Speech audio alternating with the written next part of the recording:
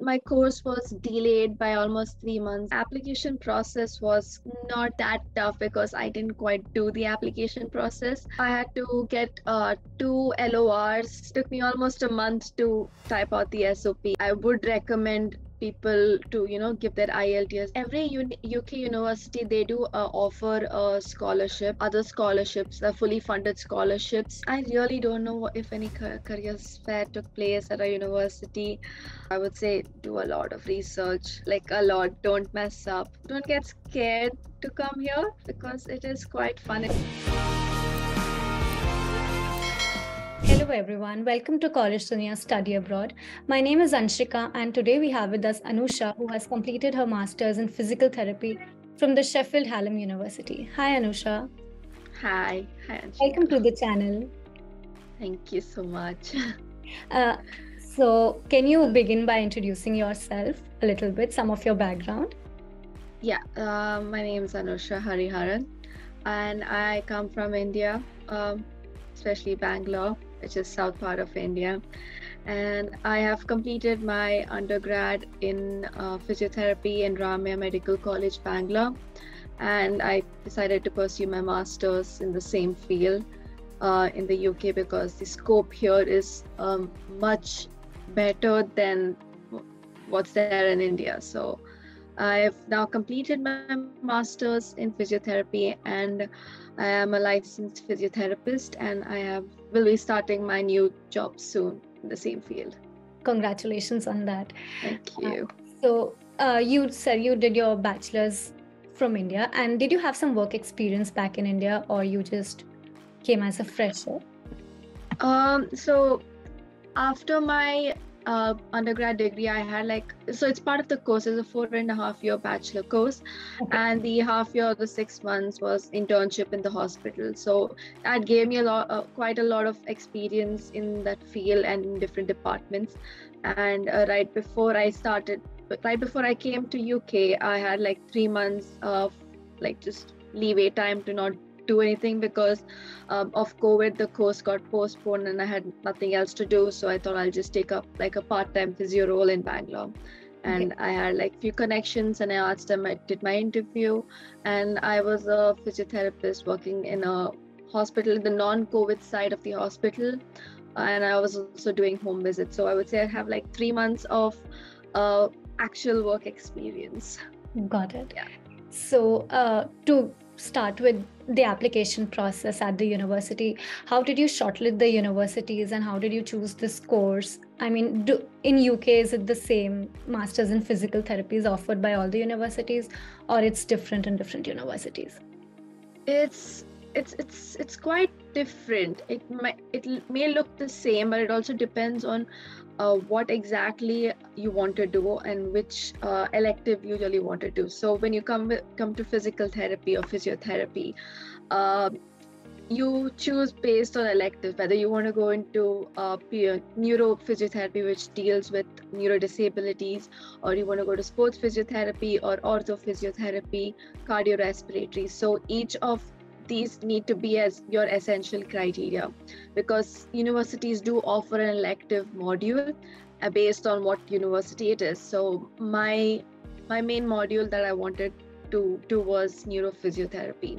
Okay. So probably shortlisted maybe just 4 universities that had the particular module. Okay. And out of which the leading university which I actually got into was completely research based, and I wanted some practical exposure. So I had to sideline that and go with the one that I really wanted to go and do the practical exposure thing. So I would say the application process was quite choosing the university was not that hard. I went to a educational consult agency in Bangalore. It's called IDP. Not really sure if it's supposed to be the name. And they helped me out with all the application, filling of the form and all my documents. But it was my job to actually figure out what universities had to choose. So I'd gone to workshops, these international workshops that came to India, and I also used internet, Google, and saw what actually the universities are here. And I just shortlisted using that And then the criteria was all met. I just needed to have an eligibility of studying that particular subject in that field. So I was met, and of course IELTS needed to be done. Okay. Other than that, the application process was not that tough because I didn't quite do the application process.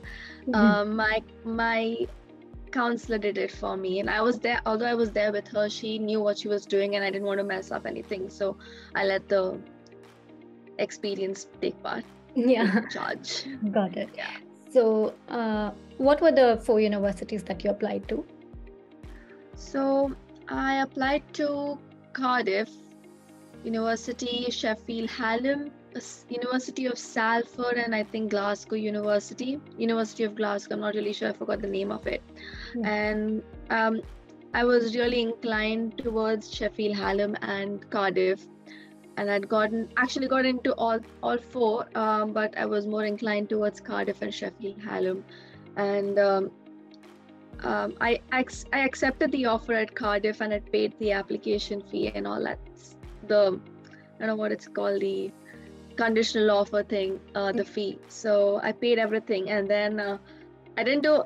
I feel like I made a minor mistake in actually researching more about the elective modules, and I realized that the elective, although they had the elective module I wanted, it was more research based, which I did not want. So I had to go back into Sheffield Hallam, which had offered me a seat over there as well, and luckily it was on time, and I'm like, okay, fine, let me just research on this. And then I saw it had a practical module, so I had to switch universities. Okay, so did you apply for your visa, or it was before? No, it was everything was done before. Like I just the process of where you get the offer letter and you accept the conditional offer letter was during that period of time. It was not during the unconditional, so I was quite lucky that way. Yeah, that's great. Yeah. So there would be the same process of SOPs and LORs, right? Yes. Yeah. So I had to get 2 LORs from your workplace or your academy, your university where you studied from. So I chose my university since I did not work at that moment. So I asked my tutors to give me an LOR. And SOP, my counselor had given me like sample SOPs from her previous students, and I just brushed through them just to see how the format was, how was the flow, and I just sat down. It took me quite a while. I'm a procrastinator, so it took me almost a month to type out the SOP and then proofread it and edit it out, but eventually I came through. Yeah, I think SOP takes time, and when you're stuck on one thing, you cannot think. Oh yeah. It's really bad when you're just like, it's like a book block or like a author's block, whatever it's called. And then you're stuck and you don't understand what to write next. That's the point. Most of us have been there. Yeah. So you said that you gave the IELTS. That was the only exam you gave? Yeah, so it was a very weird thing. So I was supposed to give the IELTS, but because I had around 80 to 85% in my 12th in English, Sheffield Hallam had given me like a leeway saying that, you know what, you can come in without your IELTS. So I didn't actually write my IELTS, but eventually once I did come here and I was like halfway through my course and I had to give my HCPC, which is basically the licensing in order for you to a physiotherapist to practice in the UK. I needed my IELTS, so I had given my IELTS in the UK itself. Okay, got it. So it was not required for the admission process, but then when you went there, it became kind of I mean, there are some exceptions.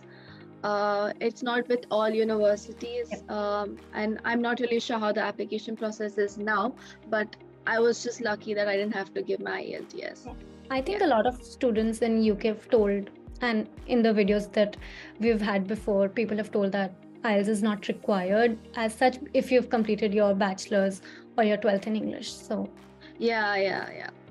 But they still require, I mean, most of my friends who have come here to study, they had given their IELTS and they study in the same university in the same course.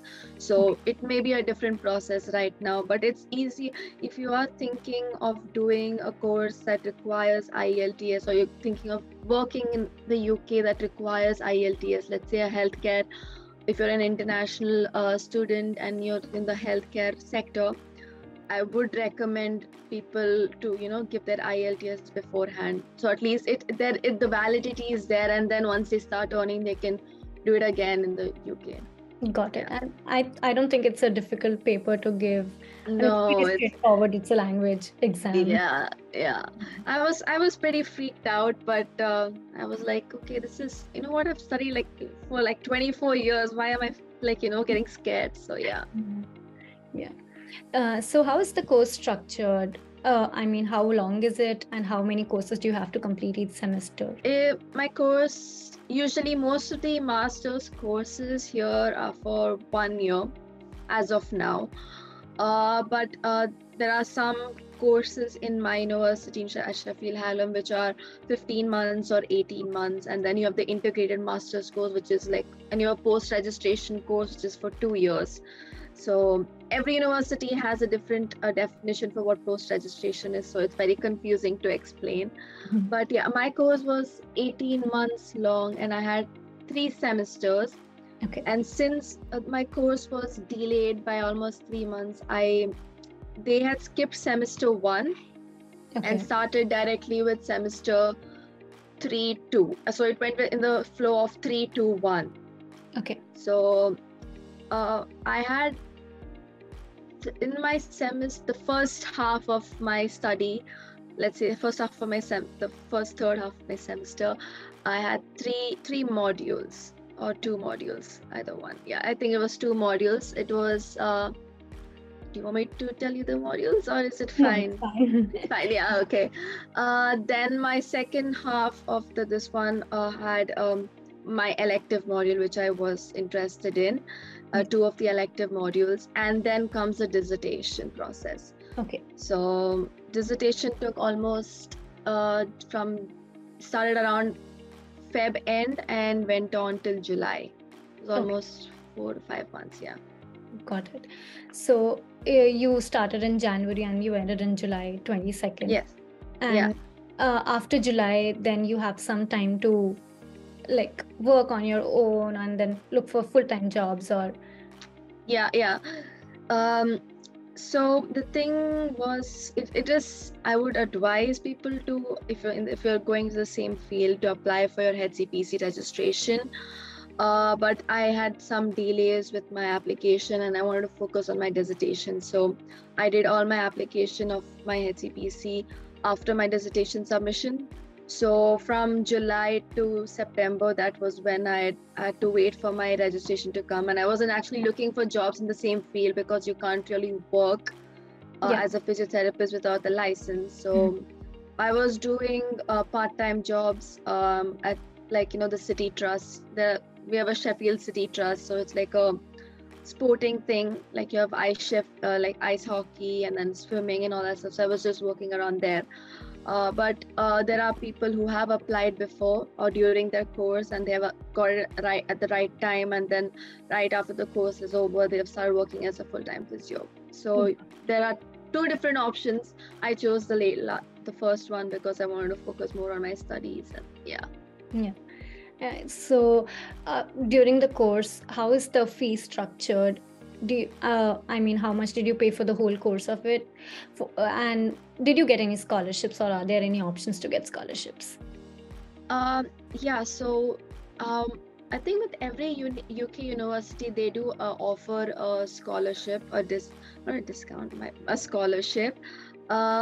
So with Sheffield Hallam, my course during the time when I applied, it was £15,450 for the entire course. Okay. And I had been offered £3,000 of scholarship because I had obtained above 60% in my bachelor's. So an aggregate of all the 4 years, and I had obtained more than 60 to 65%.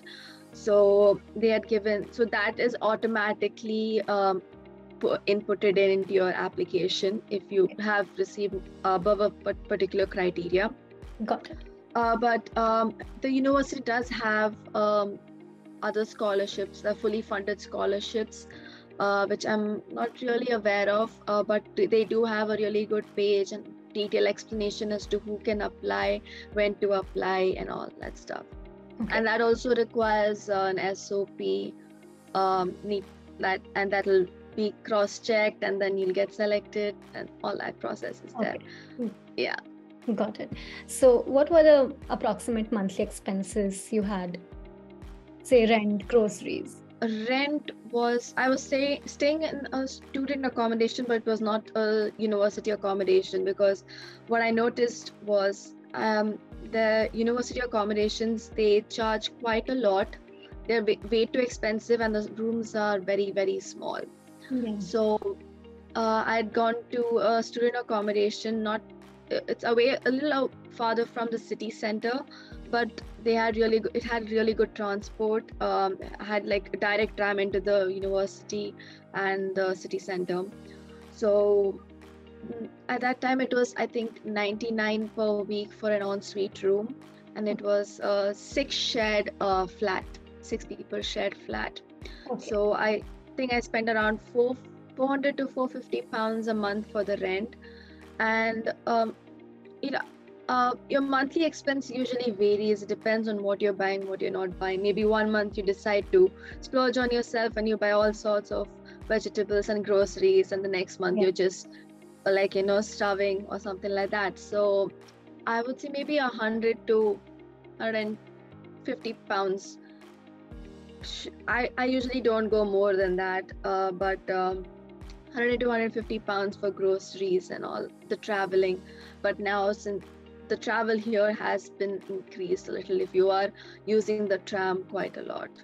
Okay, got it. So you said that the apartment was 6 people sharing one apartment, right? Yes. And I'm sorry?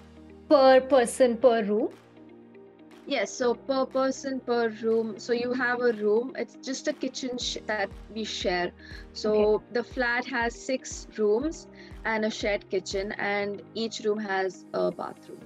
Okay, got it. Yeah. I mean, no interactions with different people other than the kitchen. Yes, yeah. Unless you are coming with people you know.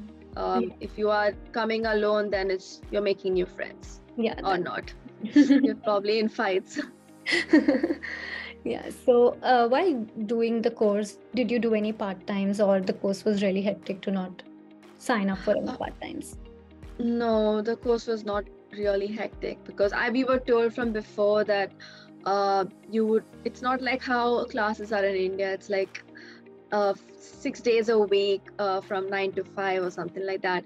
But that was how it was for me in undergrad. But here, classes would be maximum 2 to 3 days a week. It wouldn't go more than that.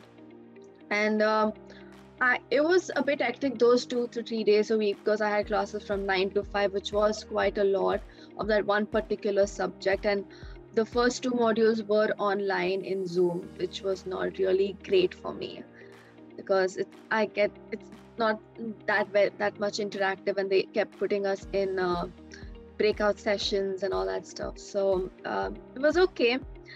But I'm sorry, what was the question again? I just rode away. Yeah, the question was, did you do any part-times while you have the Yes. or the course was the part-time, so in the starting, since it was all COVID era, so there were these COVID test sites that I had worked in, and that paid really well, and it was just doing nothing, just standing there for 7 hours and making sure everyone's taking the test properly. So I did that for about 6 months, and then I applied to the Sheffield City Trust jobs, and I worked at an arena. It's basically where concerts and ice hockey games take place. So I had worked there for 9 months, and then I shifted to a ice hockey ice skating rink where I worked. I was also under Sheffield City, worked there as well. Okay. So that was mostly. How much do these part-times pay on an hourly basis? So everyone is entitled, who was older than 21 or 23, either one of those, they are being paid around 9.7 per hour. It is what UK has put forth, Yeah. but it depends from different company to different companies. So the COVID test sites were basically through an agency called ARC Recruitment. So they usually it's like a 0-hour contract. So you choose your shifts that you want to work, and you don't get the shifts, you don't get your rota. So if you decide not to work tomorrow, you just don't apply for shifts, and they just don't really care about it. So they used to pay around 11 per hour because we were working in COVID test sites. And then the Sheffield City Trust was paying around 10 per hour. And if you do like 20 hours, it's easy for you to pay the rent and also survive for a month. Yeah, that's true. Yeah. I mean, for Indian students, it's worthwhile to work for a while and make new connections. Yeah. Get something Yeah, out of it. Yeah, it's like a distraction from the university and the assignments and all that stuff. Yeah.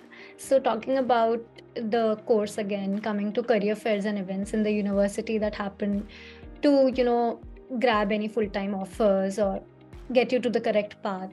I really don't know if any career fair took place at a university, because my course was not with the like a placement year as well. So it was just 18 months of study and then you do your own thing. Okay. So I don't know if they had it. They should have, but if they did, my best guess is I'm not really sure if physiotherapy was part of it as well. Okay. So I did my own job search. I made my LinkedIn profile. I updated my LinkedIn profile. I made sure everything was up to date. And the more I started putting new stuff or posting new stuff on LinkedIn, I got a lot of people to view, including recruitment agencies, and they had contacted me through LinkedIn. And I had also applied to NHS jobs and did some interviews to gain the interview experience, because the interviews here are quite different and the questions are quite different. So I did quite a few interviews, and I got the experience and as to what kind of questions they're asking. So then I applied to the job that I got right now, and I cracked it. That's great. Yeah. So what was the timeline that you started looking for a full-time job? I started from September, right after I got my HCPC registration and my graduate visa. I had started applying, and by November I had gotten a call back saying that I've been offered a position. That's great. Yeah. So what is the average pay for a person who's done his or her master's in physical therapy in the UK?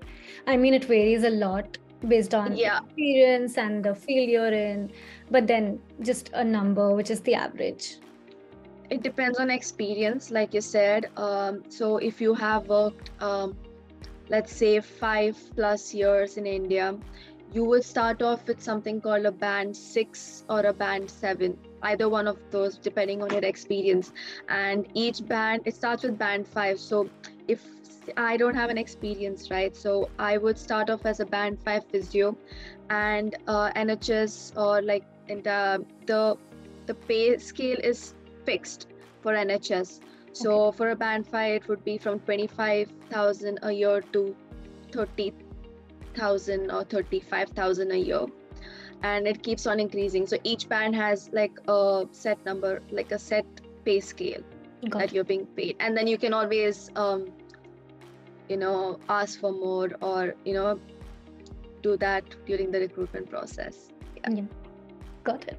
So can you share some of your experience at Sheffield Hallam, some good or bad times that you had? Honestly, the campus is really nice, but it's in two different parts of the city. We have two campuses. So we have a city campus where most of the IT and the finance on the other non-healthcare subjects are being taught, and we have the collegiate campus where the allied health professionals usually go. So they are in two different parts of the city, like two different corners. So I would say the commute to collegiate campus was, although direct for me by bus, it was not, I wasn't really up for it.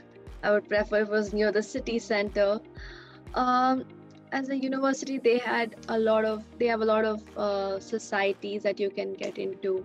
There was an Indian society, and in the starting of the year, when everything opened up and all the restrictions were being lifted, the Indian Society took up the chance to host Bollywood nights almost every other month. So it was fun to meet new people there and jam to Hindi songs, Bollywood songs.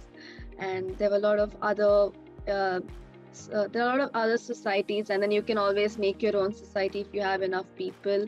And events wise, when I did during the first year, they had organized few trips to Whitby, which is a coastal area, to Manchester. So it was like a pretty decent one-day trip, which didn't cost quite a lot, because if you do go out on your own, you'll be spending, like at that time I would be spending maybe £100 on train, and just food would be like £50. But because the university took us on trips, we spent quite less amount of money on that. So that was a good thing. Bad thing, I'm not really sure. I never really took part in co-curricular activities, so I can't really say anything bad. Not like there's nothing bad about the university. There should be. It's just I'm not really experienced the actual uni life.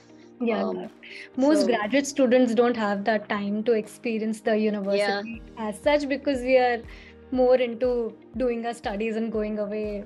Yeah, just as soon not as being possible. part of it. Yeah, that's true. Yeah. So you were talking about, so how was the transition for you? I mean, do you have a lot of Indian students in there, or? Yeah, so it was a very weird process from the start. Like I said before, like I had workshops that happened in India, where different university representatives from different universities had come, and I'd inquired about Sheffield Hallam, and they told me that all the seats for this particular course had been filled. Especially, and then I'm like, I just gave them like a weird stare, and they're like, yeah, most Maharashtrians really want this course, so it's like called completely full. And then later on, because a lot of people were asking about it, they opened up a few more seats. And when I got to see the class, it was mostly, I would say, 98% Indians. And so the transition was not quite there. So it was just like I was back home, but not back home. So so I kept my university life, like right there, and my personal life outside everything. So I wanted to meet new people, and I wanted to experience the new life of being independent. Yeah, that's great. Yeah. So is there some last advice you'd like to give students who are looking into getting into the same course or the same university? Research do a great amount of research on your modules, and be sure what module you want to do, because it is important. It will help you get that job in that particular field as well. So I would say do a lot of research, like a lot. Don't mess up, and don't get scared to come here, because it is quite fun. It is quite risky, not risky, but scared, but also you get to be you in a way. Yeah. And it's a land of opportunities always. It is like from the same field, speaking from the point of the same field, I would say that the reason I chose UK was, in India, although the scope for physiotherapy is rising, I'm not denying it, but the pay over there is not really a lot. And here they are paying you enough for you to be able to probably send back money home, money back home. So yeah, um, it'll be a really good start for first 2 years, and then you can build yourself up. Yeah. That's true. Thank you so much, Anusha. It was great talking to you today. You too. Thank you. Bye bye.